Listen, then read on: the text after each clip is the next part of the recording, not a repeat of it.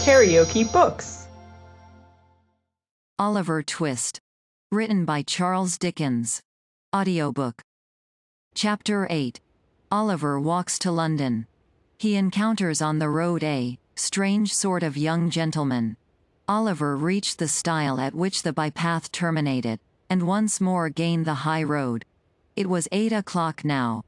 Though he was nearly 5 miles away from the town, he ran, and hid behind the hedges, by turns, till noon, fearing that he might be pursued and overtaken.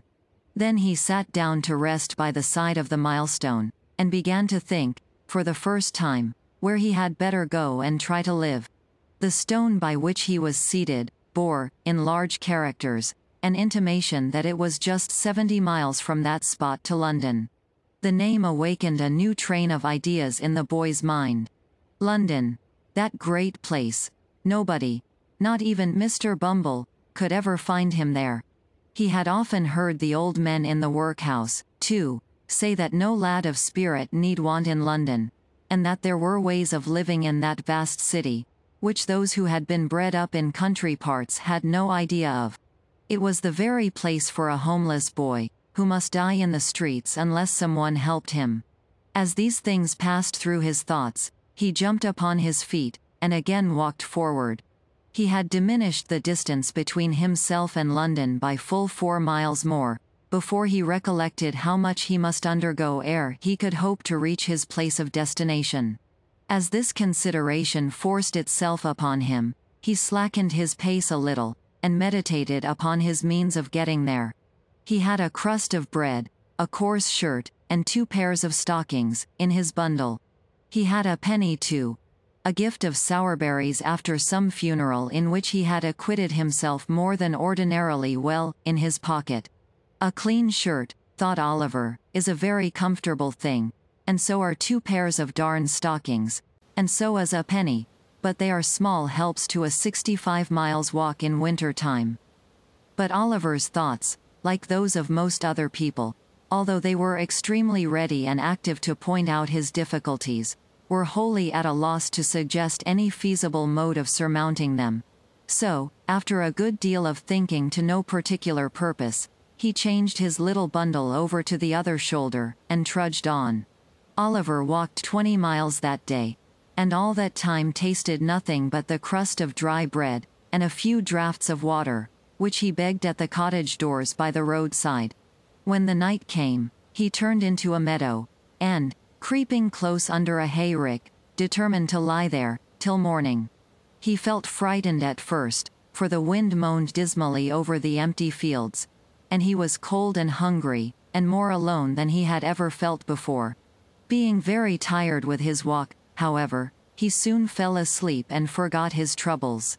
He felt cold and stiff, when he got up next morning, and so hungry that he was obliged to exchange the penny for a small loaf, in the very first village through which he passed.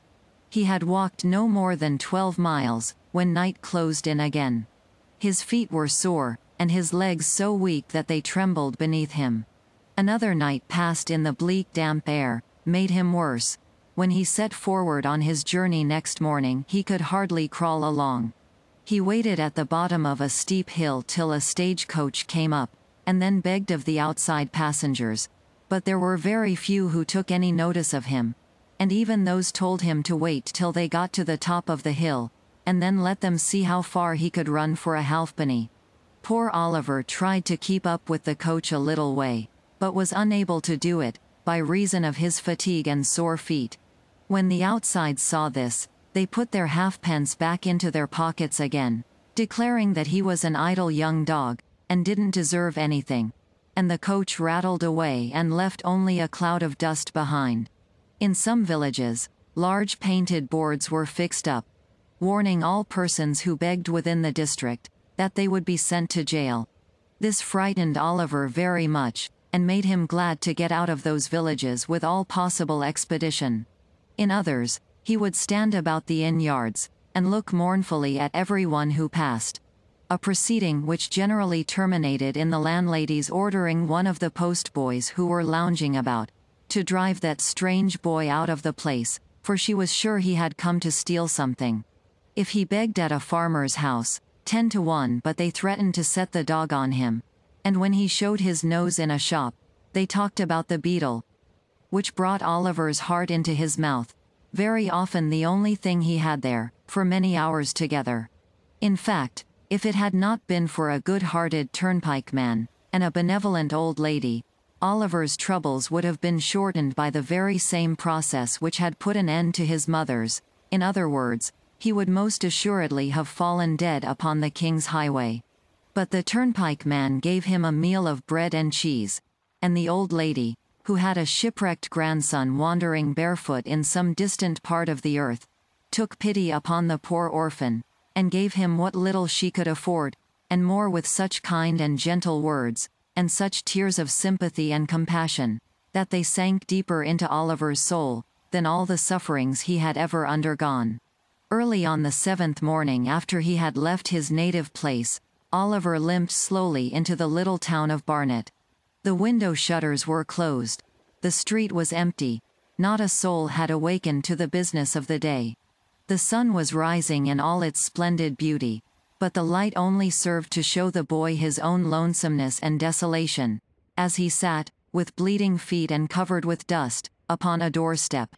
By degrees, the shutters were open, the window blinds were drawn up, and people began passing to and fro.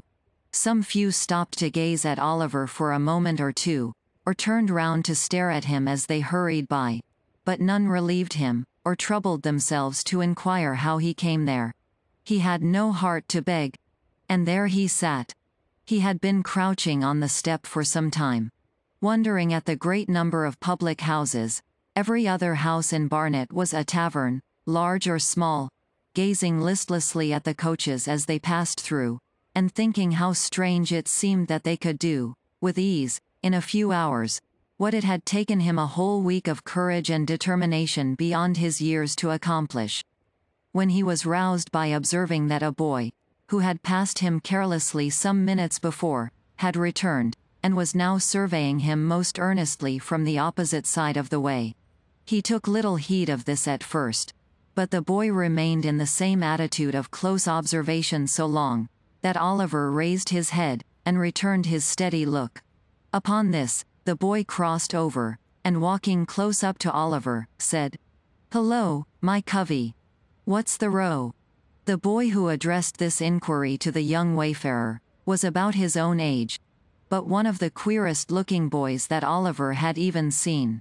He was a snub-nosed, flat-browed, common-faced boy enough, and as dirty a juvenile as one would wish to see, but he had about him all the airs and manners of a man. He was short of his age, with rather bow legs, and little, sharp, ugly eyes. His hat was stuck on the top of his head so lightly, that it threatened to fall off every moment, and would have done so, very often, if the wearer had not had a knack of every now and then giving his head a sudden twitch, which brought it back to its old place again. He wore a man's coat, which reached nearly to his heels. He had turned the cuffs back, halfway up his arm, to get his hands out of the sleeves, apparently with the ultimate view of thrusting them into the pockets of his corduroy trousers, for there he kept them. He was, altogether, as roistering and swaggering a young gentleman as ever stood 4 feet 6, or something less, in the bluchers. "Hello, my covey. What's the row?" said this strange young gentleman to Oliver. "I am very hungry and tired," replied Oliver, the tears standing in his eyes as he spoke. "I have walked a long way. I have been walking these 7 days. Walking for 7 days, said the young gentleman. "Oh, I see. Beak's order, eh? But," he added, noticing Oliver's look of surprise, "I suppose you don't know what a beak is, my flash companion." Oliver mildly replied, that he had always heard a bird's mouth described by the term in question. "My eyes, how green!" exclaimed the young gentleman. "Why, a beak's a magistrate, and when you walk by a beak's order, it's not straightforward, but always a going up, and niver a coming down again. Was you never on the mill?" "What mill?" inquired Oliver. "What mill? Why, the mill. The mill as takes up so little room that it'll work inside a stone jug. And always goes better when the wind's low with people, than when it's high. Acos then they can't get workmen. But come, said the young gentleman, you want grub, and you shall have it. I'm at low water mark myself. Only one bob and a magpie. But, as far as it goes, I'll fork out and stump. Up with you on your pins. There. Now then. Maurice. Assisting Oliver to rise, the young gentleman took him to an adjacent chandler's shop, where he purchased a sufficiency of ready-dressed ham and a half-quartern loaf, or, as he himself expressed it, a fourpenny bran. The ham being kept clean and preserved from dust, by the ingenious expedient of making a hole in the loaf by pulling out a portion of the crumb, and stuffing it therein. Taking the bread under his arm, the young gentleman turned into a small public house, and led the way to a tap room in the rear of the premises. Here, a pot of beer was brought in, by direction of the mysterious youth, and Oliver, falling to, at his new friend's bidding, made a long and hearty meal, during the progress of which the strange boy eyed him from time to time with great attention. Going to London? Said the strange boy, when Oliver had at length concluded. Yes. Got any lodgings? No. Money? No. The strange boy whistled, and put his arms into his pockets, as far as the big coat sleeves would let them go. Do you live in London? Inquired Oliver. Yes. I do, when I'm at home, replied the boy. I suppose you want some place to sleep in tonight, don't you? I do, indeed, answered Oliver. I have not slept under a roof since I left the country. Don't fret your eyelids on that score, said the young gentleman. I've got to be in London tonight, and I know a spectable old gentleman as lives there, what'll give you lodgings for nothing, and never ask for the change. That is, if any gentleman he knows introduces you. And don't he know me? Oh, no. Not in the least. By no means. Certainly not. The young gentleman smiled, as if to intimate that the latter fragments of discourse were playfully ironical, and finished the beer as he did so. This unexpected offer of shelter was too tempting to be resisted, especially as it was immediately followed up by the assurance that the old gentleman referred to would doubtless provide Oliver with a comfortable place, without loss of time. This led to a more friendly and confidential dialogue, from which Oliver discovered that his friend's name was Jack Dawkins, and that he was a peculiar pet and protégé of the elderly gentleman before mentioned. Mr. Dawkins' appearance did not say a vast deal in favor of the comforts which his patron's interest obtained for those whom he took under his protection. But, as he had a rather flighty and dissolute mode of conversing, and furthermore avowed that among his intimate friends he was better known by the sobriquet of the Artful Dodger, Oliver concluded that, being of a dissipated and careless turn, the moral precepts of his benefactor had hitherto been thrown away upon him. Under this impression, he secretly resolved to cultivate the good opinion of the old gentleman as quickly as possible, and, if he found the Dodger incorrigible, as he more than half suspected he should, to decline the honor of his farther acquaintance. As John Dawkins objected to their entering London before nightfall, it was nearly 11 o'clock when they reached the turnpike at Islington. They crossed from the Angel into Street John's Road, struck down the small street which terminates at Sadler's Wells Theatre, through Exmouth Street and Coppice Row, down the little court by the side of the workhouse, across the classic ground which once bore the name of Hockley in the Hole, thence into Little Saffron Hill, and so into Saffron Hill the Great, along which the Dodger scudded at a rapid pace, directing Oliver to follow close at his heels.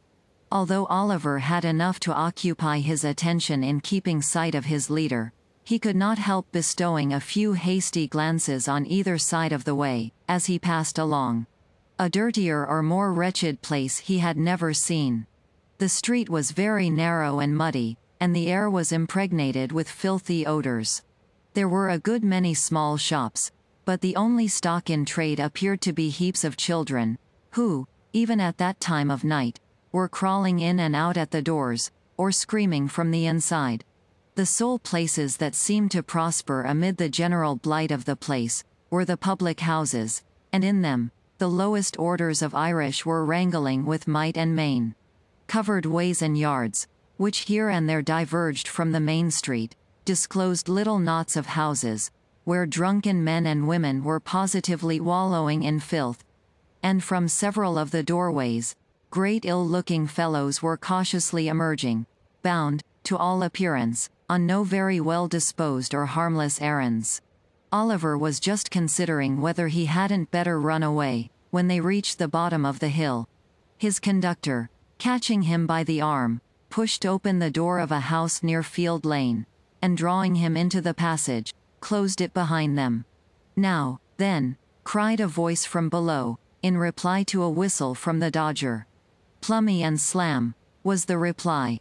This seemed to be some watchword or signal that all was right, for the light of a feeble candle gleamed on the wall at the remote end of the passage, and a man's face peeped out, from where a balustrade of the old kitchen staircase had been broken away. "There's two on you," said the man, thrusting the candle farther out, and shielding his eyes with his hand. "Who's the t'other one?" "A new pal," replied Jack Dawkins, pulling Oliver forward. "Where did he come from?" "Greenland." "Is Fagin upstairs?" "Yes, he's a sortin' the wipes." "Up with you." The candle was drawn back, and the face disappeared. Oliver, groping his way with one hand, and having the other firmly grasped by his companion, ascended with much difficulty the dark and broken stairs, which his conductor mounted with an ease and expedition that showed he was well acquainted with them. He threw open the door of a back room, and drew Oliver in after him. The walls and ceiling of the room were perfectly black with age and dirt. There was a deal table before the fire, upon which were a candle, stuck in a ginger beer bottle, 2 or 3 pewter pots, a loaf and butter, and a plate. In a frying pan, which was on the fire, and which was secured to the mantelshelf by a string, some sausages were cooking, and standing over them, with a toasting fork in his hand, was a very old shriveled Jew, whose villainous-looking and repulsive face was obscured by a quantity of matted red hair. He was dressed in a greasy flannel gown, with his throat bare, and seemed to be dividing his attention between the frying pan and the clothes horse, over which a great number of silk handkerchiefs were hanging. Several rough beds made of old sacks were huddled side by side on the floor. Seated round the table were 4 or 5 boys, none older than the Dodger, smoking long clay pipes, and drinking spirits with the air of middle-aged men. These all crowded about their associate as he whispered a few words to the Jew, and then turned round and grinned at Oliver. So did the Jew himself, toasting fork in hand. "This is him, Fagin," said Jack Dawkins, "my friend Oliver Twist." The Jew grinned, and, making a low obeisance to Oliver, took him by the hand, and hoped he should have the honor of his intimate acquaintance. Upon this, the young gentleman with the pipes came round him, and shook both his hands very hard, especially the one in which he held his little bundle. One young gentleman was very anxious to hang up his cap for him, and another was so obliging as to put his hands in his pockets, in order that, as he was very tired, he might not have the trouble of emptying them, himself, when he went to bed. These civilities would probably be extended much farther, but for a liberal exercise of the Jew's toasting fork on the heads and shoulders of the affectionate youths who offered them. "We are very glad to see you, Oliver, very," said the Jew. "Dodger, take off the sausages, and draw a tub near the fire for Oliver. Ah, you're a-staring at the pocket handkerchiefs. My dear. There are a good many of 'em, ain't there? We've just looked 'em out, ready for the wash. That's all, Oliver, that's all. Ha! Ha! Ha!" The latter part of this speech was hailed by a boisterous shout from all the hopeful pupils of the merry old gentleman, in the midst of which they went to supper. Oliver ate his share, and the Jew then mixed him a glass of hot gin and water, telling him he must drink it off directly, because another gentleman wanted the tumbler. Oliver did as he was desired. Immediately afterwards he felt himself gently lifted onto one of the sacks, and then he sunk into a deep sleep. KaraokeBooks.